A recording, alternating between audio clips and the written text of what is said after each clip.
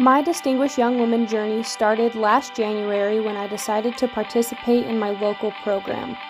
I loved going to practices every Friday and spending time with the girls.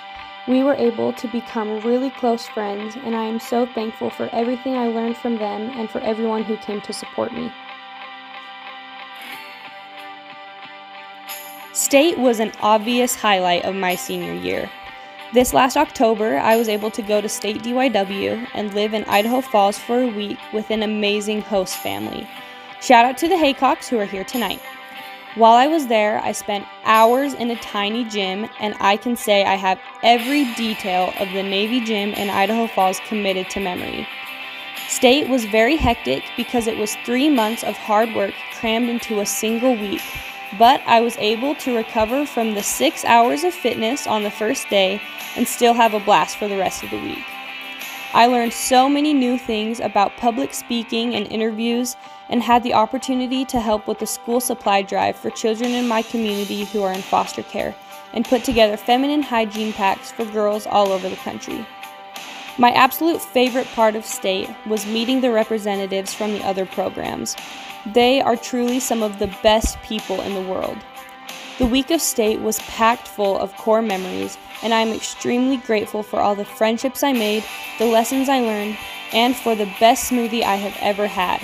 Ask the Haycocks for their recipe. You will not regret it. I cannot express what the other 34 girls there mean to me and how much I love and miss them all. This week had such an amazing impact on my confidence and my life, and I am a little bit jealous of all the girls who get to go next year. I am the luckiest girl in the world to have Scout and Tate to look up to. There is absolutely no way I could have been successful in DYW, or anything else for that matter, without them. Thank you for calling me randomly with self-expression and interview questions and not letting me hang up until I answer seriously. Thank you for critiquing my push-ups, and thank you for being my best friends in the whole wide world. I love you both with all of my heart. I am so blessed to have gone through this journey with two of my best friends. Zoe and Meg have been heaven sent. I have loved spending time with them and laughing with them the entire way. The committee probably wishes we would shut up once in a while, but we have had the time of our lives at practice helping these girls get ready for this night.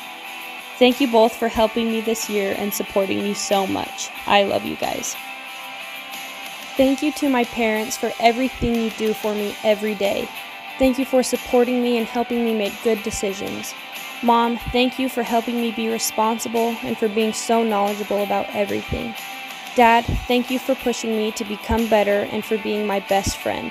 I love you both so much. I have loved watching these girls grow over the last 3 months. None of this could be possible without the amazing new committee this year. I am so honored to be the last Distinguished Young Woman of the Lacey Sechrist, and I am forever grateful for everything she has taught me. Finally, thank you to the Distinguished Young Women program. I have grown exponentially in the last year, and despite not being thrilled initially, I am so grateful for my opportunity I've had to be the Distinguished Young Woman of Snake River.